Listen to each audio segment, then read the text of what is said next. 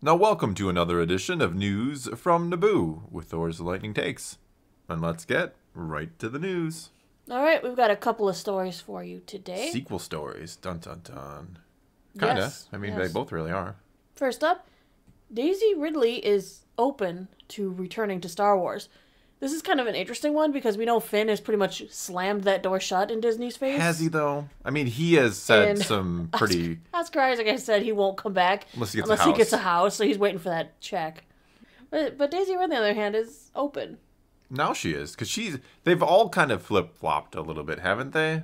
Except for Boyega. Boyega's been the one like, you ain't Disney Plus in me. He's been the most adamant about not coming back. He really has. I can understand his concerns and trepidation. He got screwed. I mean, they all got screwed. Got some poorly written characters, or could have been done better. I know there are people who like the sequels who love these characters. That's great. But let's be real. The sequel trilogy, these characters should have been better overall. As we know, Daisy Ridley, who, of course, played Rey in the sequel trilogy, she's recently been in the spotlight, not Star Wars related, though. She was attending the Sundance Film Festival, where her latest film, Sometimes I Think About Dying, premiered. True to form, whenever any Star Wars actor does anything at all, they get asked about Star Wars. Like, that's the only thing anyone wants to know. Hey, I know you're here for this other movie, but hey, what about Star Wars? It's so true, though. I think that's why, like, a Harrison Ford, for example, wanted Han to die, because he didn't want people to ask him, like, when are you doing Star Wars again? Back to Daisy Ridley. She did an interview with IMBD, where she was asked whether or not she would like to come back to the franchise. She replied, I'm open to a phone call. I'm looking for employment. And the entire time she said that, she was grinning ear to ear and laughing, smiling. Please hire me. It was a little desperate. There's a video. Maybe you can put the clip in for him right here. Do you think you'll ever revisit the franchise at some point? I'm open to a phone call. I'm looking for employment. To be fair, I think a lot of times she does the big smile and grins when she's getting interviewed. She does, but I'm not saying she's like begging for work. I don't want to say that, but she certainly seemed that seemed very open to the idea to me. What are your thoughts on a return for Rey? Depends on the writer. Well, it does depend on the writer, but it also depends on what you're going to do with her. It would obviously be post-sequel trilogy, which completely canonizes the sequels, which for some fans, that's a non-starter right away. Well, there's no way around it. I know we don't, as much as people don't want them to be canon, it's never going to happen. The facts are that they are, and Disney's not going to back down on that. No, they're never going to admit defeat with the sequels. They haven't ever acknowledged that they think there was a problem with them. They haven't even hinted that they think there was a problem with them, even though we don't see any merchandise for them anymore. We don't see much in the way of stories involving them. No. They have kind of been ignored, so they have indirectly said maybe they're not as exciting as we hoped. Or they just wanted to give a cool-down period. Yeah, I think so too. Prequels, there were some parts of the prequels that were not loved. But now, years and years later, we're like, hey, the sequels. Maybe they're just hoping we'll just eventually warm up to them. Well, Clone Wars, I think, helped the prequels for some people, kind of made them a little better. I'm not saying that was the answer for everybody, or that's the only thing that the Clone Wars did. They were good in and of themselves. And I know there's always talk, can the sequels be saved by a Clone Wars-esque show? Maybe. I think there's a lot more. That's a lot more of an uphill battle. I think the prequels laid a really good groundwork. I like the prequels, so that helps me too. I really enjoyed the prequels, but there was a really good foundation of a story. There just wasn't time to tell the whole story. Whereas with the sequels, the story is the problem. I think you'd have to be kind of fixing the story, and a lot of people are going to say, "I don't want you to fix this. It's garbage. Just erase it and try over." Part of me wonders if they'll do something Disney Plus related for the sequels moving forward. I don't think they would make a movie with Rey going for. I think that would just not. I think that's too much of a gamble. Whereas a Disney Plus show with Rey, and it's accepted and good, then you might look into doing movies. She did a different interview with The Wrap where she admitted she was keeping up with a few of the Disney Plus Star Wars series, saying, I haven't watched all of them, but it's just because of timing and stuff like that. But yeah, the work everyone's doing is amazing. I worked with Pedro Pascal, and I was like, this is really cool. He's the Mandalorian. And I find it's all very exciting. She did add that she was definitely going to be watching Mandalorian Season 3. Who isn't going to be watching Mando Season 3? Like we talked about yesterday, that's just transcended. There are people just going to watch that and love that because it's its own thing, and yet it's Star Wars. Though, to me, honestly, Rey coming back to Star Wars feels like a when, not an if. I think it's a win. It's a matter of time. Because they're gonna try. They're gonna try whether you like it or not out there, or maybe you love it. Like I said, the Rey has her fans. They're gonna try. Well, if you recall, we did a story months back now. Late 2022, she did post on her Instagram that she was at the Lucasfilm headquarters having lunch. No, that's right. And it's not the first time that the rumors say that she has been back there. So they're probably in discussions with something. Well, the team at Lucasfilm Perhaps. are currently hard at work putting together a new film, supposedly the one from Damon Lindelof and Sharmeen Obaiyed-Chinoy. You know, one that supposedly takes place post Rise of the Skywalker, but, you know, I mean, who knows for sure. It's supposed to go in production as soon as this year sometime. I mean, this could get announced at Celebration. The new next film series coming is what this is hinted to be, is the next trilogy that will follow up the last trilogy. There has to be an announcement at Celebration for a film, otherwise, what are you doing at this point? And seriously, according to the Hollywood Reporter, characters from the sequel trilogy could appear in those films. So we're getting a Rey trilogy. No, I did not say that. I think you said that. I think it's going to focus on an entirely new cast, but they may not leave them out. They're going to be the legacy background characters. But I mean, are they legacy characters now? I mean, why? You could say they should have just made a sequel trilogy right after the original trilogy of Star Wars, like when they were all kind of in their prime. Why wait, 30 years to do a Rey, make her trilogy? Why not just have her do a trilogy? And I'm not arguing for the Rey trilogy as much as I'm saying, like, you have them now, just do it. Do another trilogy with these characters. What's to say that if they make this next series and they do a little bit of a past Rey and everything, and who knows how far into the future exactly they'll set it, maybe it's an older Rey. Maybe if she's well received in that movie, maybe they'll go back and go, well, here's that in-between you wanted. Yeah. It might just be a testing ground because they know that the sequels went over with very mixed reviews. Yeah. I mean, one of the problems with the sequels is you didn't do enough with the original trilogy characters. So why would you then kind of repeat that mistake? All right, we'll move on to the next story today. We spent longer than I thought we would on this, honestly. It's an interesting topic because we know something's going to happen with the sequels someday. Mm-hmm. And there's a good chance if you're going to go post sequels, you have to acknowledge Rey Skywalker. You can't just pretend. All right, we're moving on, though. I said we were moving on. Damn it, I'm sticking to it. So, the Galactic Star Cruiser, Disney's rather expensive Star Wars hotel, has slashed prices. We're slashing prices. All right, the Halcyon, which opened March 1st last year, about so close to a year ago. You know, the $5,000 and stay hotel. For 2 people, for 2 nights, yeah. It's slashing rates in an attempt to increase bookings. The Galactic Star Cruiser, keep in mind, only has 100 rooms, but apparently, according to the reports, has been struggling with consistent max capacity bookings. I think there's a lot of reasons for that.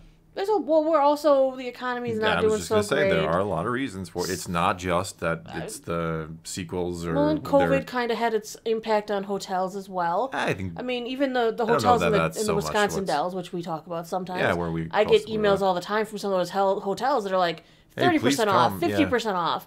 So it's not just Disney having a problem. Smaller hotels are having a problem. I think that's more economy than COVID, which I guess is related to COVID too, you could say. Yes, certainly. Yes. The Star Wars Cruiser, if you remember, has the immersive journey where guests become part of the Star Wars story, interacting with costumed actors and sent on missions. There's a canon story with performances, a trip down to the theme park, a roster of activities. The cheapest stays for 2 people were supposed to be like $5,000 a couple and like $6,000 for a family of 4. Guests are required to book 2 nights because of the storyline spans 2 days. Yeah. But many guests have complained that the experience seemed cheap for the sky-high prices and didn't reach those expectations Disney promised. Yeah, people call it like a bunker because there's no windows and there's no pool or workout room. For something that's supposed to be a luxury, no pool, tiny rooms, the window thing that you get a screen to show instead of a window makes some feel claustrophobic, even though they have a garden area that's... no fitness amenities. It doesn't have things that normal luxury hotels are. This is booking. What this really is like going to book a stay at the medieval fair. It is. I think some people really like that. But role play experience. Certainly, some people really like it, but I don't think the average person wants to kind of role play for 2 days. People even complain about blocked views at the dinner show. Like there are spots that they have tables that have obstructed views. Well, that's lovely. Because people are, finding out that their assigned table has a like a pillar in front of it, obstructive views. Like when you go to the baseball game and you're like, hey, Yeah. here's my... Usually those seats are cheaper. Those are obstructed view seats. Yeah. Most stadiums they've kind of dealt with. Those are like old school stadiums that have those problems. New stadiums tend not to have the crappy seats so much. They just don't put a seat there at all. Yeah. Like, look, that's just that's an empty space. It's Yeah. an empty space. All right, so with these surprisingly slashed rates, in November, the company announced discounts up to 30% were made for the Disney Vacation Club members.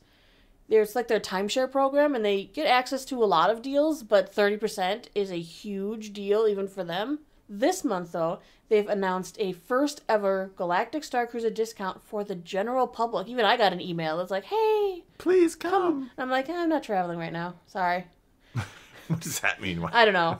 Right, but guests with a reservation to the Star Cruiser can get a discount of up to like $700 if they book accommodations before or after their Star Cruiser visit at another participating Disney World hotel.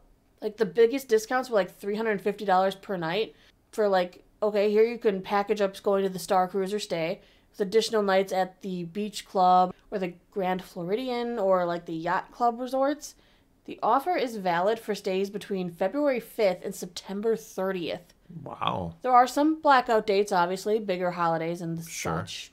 But as of yesterday, only President's Day weekend is fully booked until mid-May. I don't know.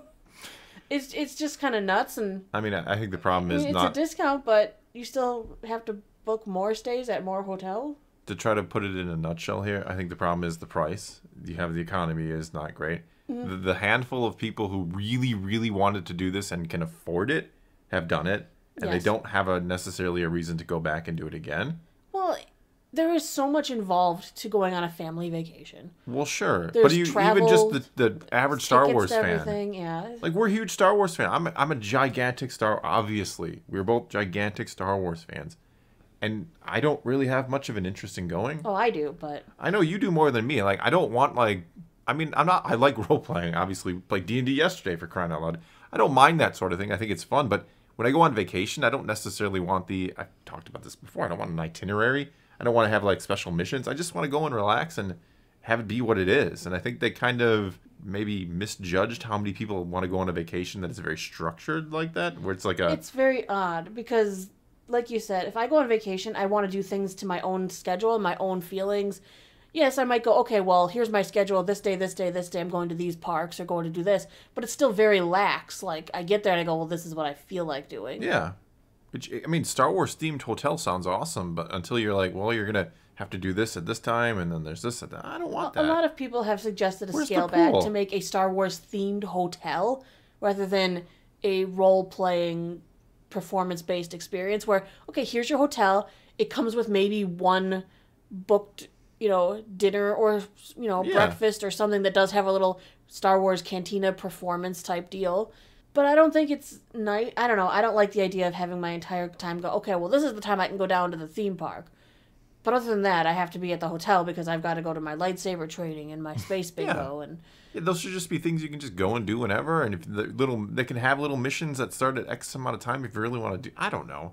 Just seems like it was really it's a poor idea from concept. from concept, it sounded interesting, but they moved I into guess, the territory yeah. of it's not just a hotel where I can book one night, get my whole Star Wars experience on, and then go on with my day. I agree. Maybe in concept, I guess I'm wrong. In concept, I think it's an interesting, fun thing, but in practicality, when you're actually having to think about, do I really want to go there and do this? Well, and it's for another that kind of thing money? if I live in Florida and I can go and drive there and Yeah. do that experience, but people who are coming from across the country to go to your hotel are probably also going to be like, well, I'm also going to Disney while I'm here, and Well, I'm yeah. also doing this, which are expensive vestures on their own. Yeah, we're in Wisconsin, so that's a hike to get down there for one. We Mm-hmm. would, if we're going to go to Florida, we're going to make a trip of it, right? We're not just going to Absolutely.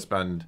Disney, 2 days Universal, and come SeaWorld. home. There's so many Yeah. things down there to see. So to have Just one even to go to thing, the ocean. Yeah. so to have one thing that costs $5,000 to $6,000 just right out of the gate Which before cost- we've even got there it's and crazy, planned yeah. anything else. That's Well, a lot of money. And they've committed 2 days of your trip there. Yeah, Instead of going, okay, well, I'm going for X amount of days, and now 2 days are here, and now I have to move all my stuff from this hotel to this hotel.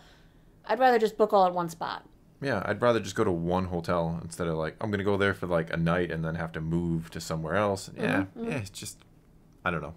It's not my cup of tea exactly. But you still want to try it. I understand. That I would you wanna rather it try be a Star Wars themed hotel that I could like book for a week and do Something tells all me the other parks and stuff I want. soon enough it will be. Soon enough it's going to change and be something Yeah, but there's different. still only 100 rooms there. They may have to scrap it entirely and rebuild on that spot. Well, I think they would just do some kind of new construction and change it up a little bit. I don't know. I'm sure they're not going to just, chalk it up to a loss. Right now, we'll try to very briefly fit in. You knew this I've week been in Star rambling Wars, today. etc. You got me all excited about Wednesday, Rey. we've got Rey's return. I'm Bad so pumped. Batch episode 5. And for comics, we have Dr. Aphra 28, High Republic The Blade number 2, and Yoda number 3. Friday, we've got a new episode of Vox Machina for anyone who is watching the Critical Role D&D based series on Amazon Prime. I just watched the first season. He did. He finally made it. He started liking it, and it was like, oh, let's go. Let's watch more. Yeah, I did. Let's watch more. He appreciates it from a DM standard, which is very interesting. I thought to watch the world building and watch how the characters are acting within the world. What it reminds me of, and maybe we should do a review. I don't know. Maybe if you made it this far and you want a review of Vox Machina, season 1. Season 1. It reminds me of the DM who puts all his time and effort into creating the world, and then you have the players that just kind of they treat it seriously yet not treat it seriously at the same time, and they stumble and bumble. They don't treat it seriously until the DM forces them to. Yes. That's kind of a good way to put it.